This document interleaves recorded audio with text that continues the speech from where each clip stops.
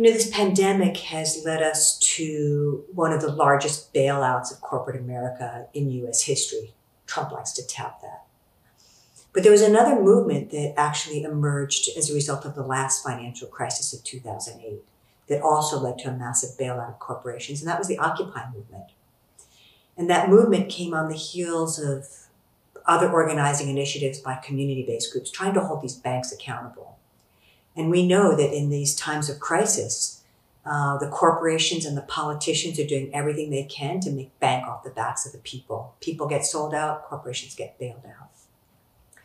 And we have no idea the magnitude of what's going to happen through this bailout and how much more of the wealth of the people is going to be robbed by the 1%. And so the question is how do we continue to rise up? And Occupy was one of those movements that, a small ragtag group of people took action, and it spread across this country and the world with lightning speed and changed the history of this country.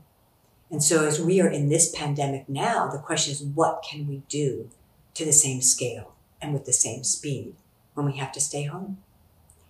And so one of my hopes, and I'm just going to put it out here, is what does it mean to strike in place? Let's not shelter in place. Let's strike in place. Let's look to May Day 2020 for a general strike, and let's stay home.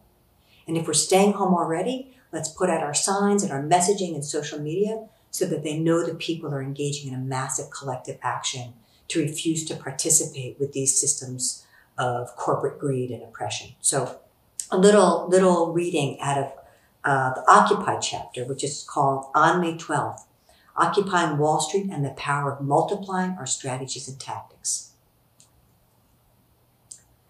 On the morning of September 17, 2011, I hopped on the subway at 33rd Street in Manhattan and disembarked at Wall Street.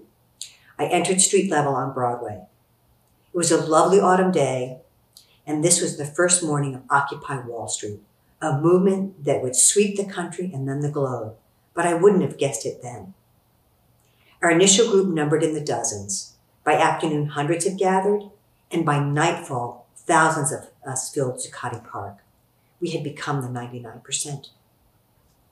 I'd flown into New York several days prior to help train a gathering of about 50 people who were organizing in response to the advertisement printed in July by the Canadian anti-consumerist group Adbusters. The call to action featured a striking image of a ballerina standing atop the iconic Wall Street Bowl, and the accompanying caption, Occupy Wall Street, September 17th, bring a tent. This public call for occupation is often credited as the origins of Occupy Wall Street, but I hope to show that Occupy Wall Street was the beautiful, organic, unpredictable fruition of organizing that had been going on for several years. In truth, Occupy did not begin with the occupation of Zuccotti Park, and it did not end when the NYPD shut it down. The seeds of the Occupy movement were planted during the financial crisis of 2008 and in 2009 when organizers around the country coalesced around the idea that big banks were robbing the people. And the spirit of Occupy continues today as politicians proudly call themselves socialists, as the call for free college and childcare has become mainstream, and the fight for the $15 minimum wage has made inroads in state after state. When I look back on the Occupy Wall Street time period, I don't see a single protest in a single park in New York City. I see a deeply, inextricably linked people power movement, campaigns, and protests unfolding over the country and all over the world. One such campaign occurred 4 months before Occupy began. In some ways, it made Occupy more possible. In early 2011, I worked with a consortium of labor, grassroots, and community groups on a week of action called On May 12th that culminated in a march on Wall Street that was 20,000 strong.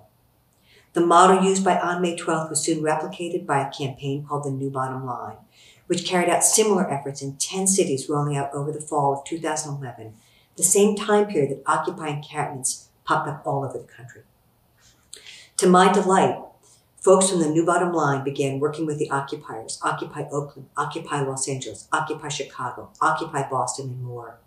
This was a moment when when mainstream initiatives like the New Bottom Line leveraged the grassroots direct action efforts of Occupy and vice versa. It was a fascinating time to watch the dance between the mainstream and the margins. When it comes to tactics, I have always advocated an all-of-the-above approach. Multiplying our strategies and tactics means multiplying our power. We don't need to choose between civil disobedience and so-called mainstream tactics like permanent marches. We can weave all of these together, making the fabric of our resistance stronger and more beautiful. Movements are not just about winning policy victories. They are about inspiring a sense of power in the people. Movements create an embodied experience of a new paradigm. They are a place of intersection between diverse forces with similar agenda. The autumn of 2011 was a time when movements converged, putting out a clarion call about the importance of getting corporations out of politics and putting democracy back into our daily practice.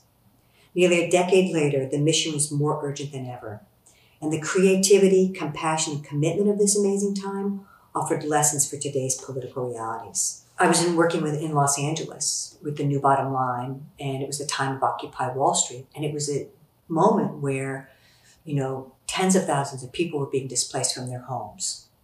And there was a woman, Rose Guidel, in Los Angeles, who was a member of the Service Employees International Union, who got a notice from her bank that she was going to be foreclosed and evicted. So this was an amazing moment where occupiers and community-based groups and labor union members came together. And again, I feel like it's when we are coming from all these different sectors joining forces, that's when your movement's really got juice and where our creativity can really blossom. So occupiers in Los Angeles got involved in this fight. And it was, again, a week of action. It's this model of week of rage, week of action that I'm a big fan of, and I've replicated over many years and think we need to continue. I mean, we could sure use some weeks of rage in this country right now. One of our most creative actions that week in Los Angeles was an encampment outside the 26 million Beverly Hills home of Stephen Mnuchin, then the head of One West Bank. This is the guy driving this financial bailout right now. Today, Mnuchin is the Secretary of the Treasury in Donald Trump's cabinet. We pulled our cars off the side of the road and walked single file up the steep hills of Bel Air to the mansion with our props, a mattress, blankets, pillows, a side table, a lamp, a rug, and a few signs.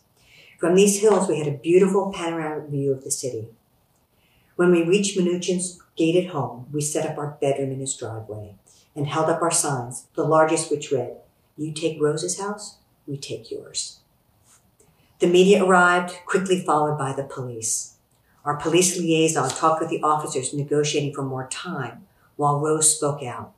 We then gathered our props and started back down the hill, enjoying our view every step of the way.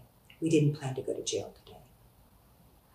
Wednesday brought another creative action as we converged in the Pasadena parking lot near Fannie Mae's offices.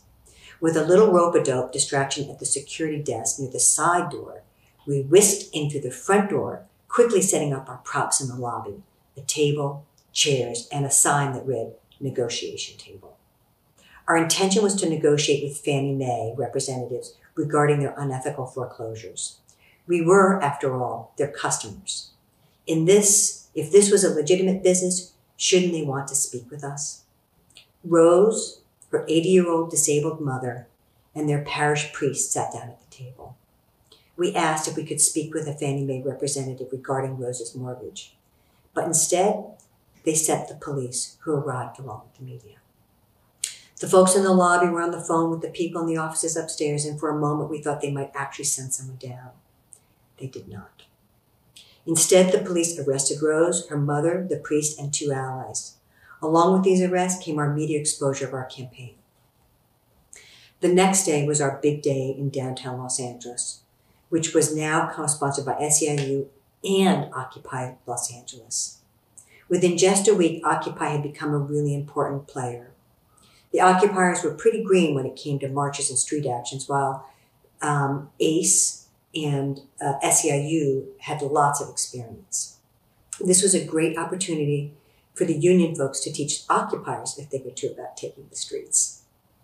It was a beautiful sunny day in LA, and the streets were our domain. Working in teams, our 2 marches flowed out in different directions, each part of the march with its own tactical team and a list of targets to visit along the way. As we neared the intersection of 7th Street and Figueroa, a third team took over Bank of America's lobby, holding up a giant banner calling for repayment of the billions of dollars that Bank of America owed the American people. As the Bank of America action caused chaos on the corner, I called our sound truck guy who was waiting down the block and said, "Now!" He slowly moved the truck into the intersection as we began to fill in around it, blocking off incoming traffic in all directions. A group of union activists and occupiers began a sit-in, blocking the intersections. And just like that, we had occupied both the intersections and the bank. Right then, John O'Shafer, a brilliant strategist and good friend from my Justice for Janitor days, called down to me from the back of the sound truck. The call rose and they're going to renegotiate her loan. The eviction and foreclosure were off. Holy shit, we did it. We hugged one another just as the riot police mobilized. We quickly got Rose up on the truck to tell everyone the good news. The crowd exploded with cheers and a dance party broke out right there and then. The police backed off and let us have our celebration. And after about 10 minutes, we wrapped up our street blockade, called for others to join the fight, and again, we had only just begun.